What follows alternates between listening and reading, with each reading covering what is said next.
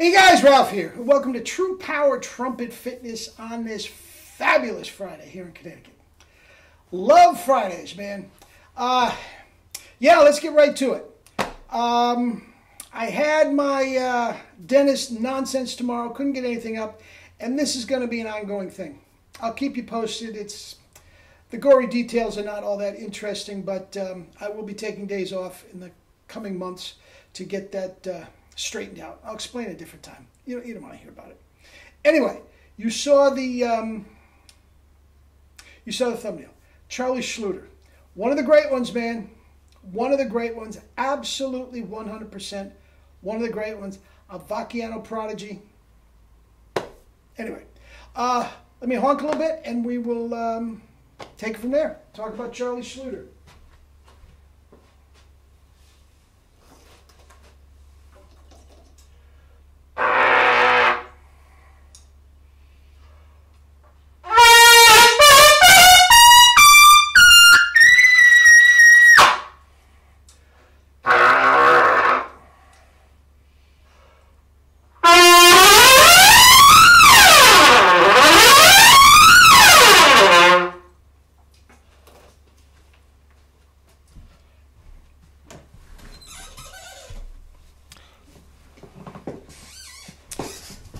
After 2 hours of playing, a little juice, hellacious, wide open, locked in double C's, 3 octave G chromatic scales. Anyway, Charlie Schleuter. This is sort of in between. I know quite a bit about him, but not really a lot. I'll explain. Okay? But terrific player. And one came from the great Vacchiano camp. Broyles, Tom Stevens, just Juilliard, the whole 9 yards. Born in Illinois, had the chops at an early age. I heard Vacchiano talked about him quite a bit. Jerry loved him, knew of his playing, witnessed his playing, and he said during Juilliard, Latin bands as well as Brandenburgs, no problem. Guys, that's chops. He could have done theater, he could have done lead, he could have done anything he wanted. I mean, he was just a terrific trumpet player. And like Mel Broyles, like Phil Smith, his trumpet and his chops and everything were pretty much ready to go by the time he even got to Juilliard. Okay? 4 years later, Vacchiano polishes the gem, and he was out playing. His whole claim to fame was orchestral, even though he could have done commercial and did do commercial while he was at Juilliard. He went right to, I believe it was the Kansas City Philharmonic, to the Minneapolis and whatnot. And then finally, for 25 years, with the Boston Symphony. And all along the ways, he just killed it. I heard him once in Lincoln Center with the Boston Symphony, and he didn't play much. There's a couple little ditties and, some of the... But that's the thing that I think, if anything, held him back. In that Ozawa's concept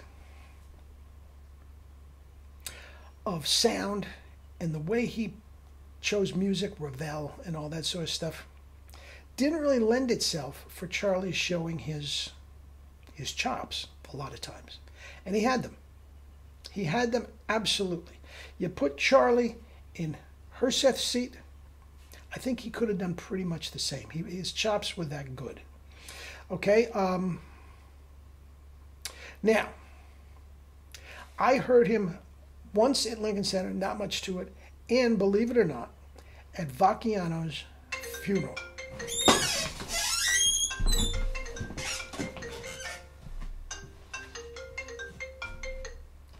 Sweets, can I call you back in 5 minutes?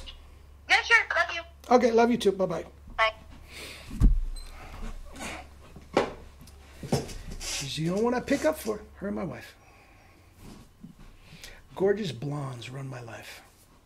Anyway, at Vacchiano's funeral.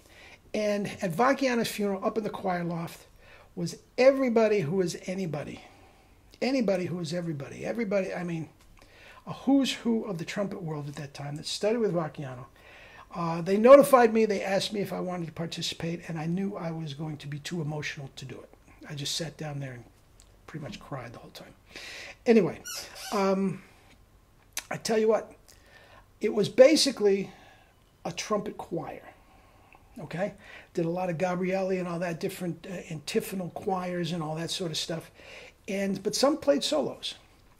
And what I'm about to say, guys, don't take anything from it. It means nothing. It was like 10 o'clock in the morning on like a Saturday morning.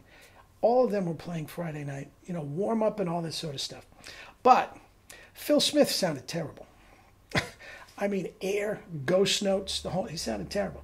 Schleuter sounded fabulous. What does that mean? You know what I think of Phil Smith, okay? But he played some sort of a lyrical thing. I think it might have been a Mahler thing. I'm not sure. I believe I don't have perfect pitch now, nor at the time. I got the impression the top note was an A. And the lyrical tone, the fullness of tone that he got was just absolutely beautiful. And that was on the Monet trumpets. And this is what I want to talk about. Now, if you also look at pictures of him, because of the full beard that he had pretty much his whole adult life, it's almost impossible to get a look at his chops. I can't find anything. If anybody comes up with something while he's playing, I'd love to see it. Because, thick bottom lip, tight corners, mangled lips, you can't see. You can't see. So, there is that. Now, I do know, and this is gossip, and I don't like to partake in gossip, but it is pretty well known that he had run-ins with Ozawa.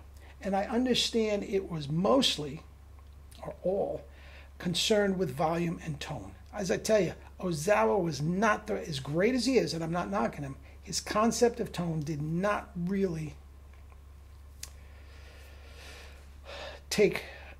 shine with Charlie Schleuter's strong points. Okay, he was a tremendously strong player, and he did have run-ins with Ozawa, to the point there was talk of buying out his contract and all this sort of stuff. Guys, I don't know. That's what you hear, and it's all scuttlebutt. But that was pretty much the gossip at the time. So even a player of that magnitude, guys, for no reason of his own, can go through crap in the music business. Anyway, what I'm going to do is I'm going to leave a link down below of the entire Bartók Concerto for Orchestra. I love that piece, beginning to end. It's about 34, 35 minutes, so you may not want the whole thing. But the big final salvo is from 30 minutes to about 34 minutes would be the whole thing. And you hear his tone and power. Now, he played the last how many years of his career on Monet trumpets and mouthpieces. And you know what I feel about them. I don't like the tone. I don't like the tone at all. Subjective thing. If you do, that's fine. I'm not saying it's right or wrong. Bach mouthpieces, I say, you know what I feel about them. This, if you like it, great. It's a certain thing. It's not for me. It didn't sound like Mel Broyles. It didn't sound like Vacchiano. It's more of a fluffy, lyrical tone. Anyway, I'm not sure if that was a result. I'm under the impression, and maybe I'm wrong, that he was financially invested in Monet. Okay? Herseth, I know for a fact, was financially invested in Monet, and you can't find anywhere that he's playing a Monet trumpet. Okay? I'm not sure if Schleuter is or not. Leave down below if it is. I'm not sure if the switch to Monet was because of the financial investment, or is that sort of a direct result of the issues he was having with Ozawa? A little bit of both? Who knows? As again, a lot of what I'm saying is conjecture, okay, as you know, and I don't like to do that, but I am 100% on board with his playing. Do I like Mel Broyles, Herseth, Phil Smith better than that Monet sound? You bet. And as I said, I'm not sure if it's the player or the trumpet that I am having my issues with. But even with the Monet, well, you hear the Concerto for Orchestra down below is on the Monet trumpet. And there's no shortage for tone and power.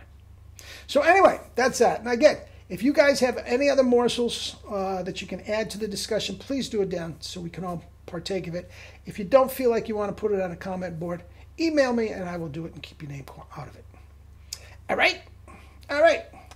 Guys, we'll talk again on Monday, and eat and drink your fruits and vegetables and live your life with true power. Love you all.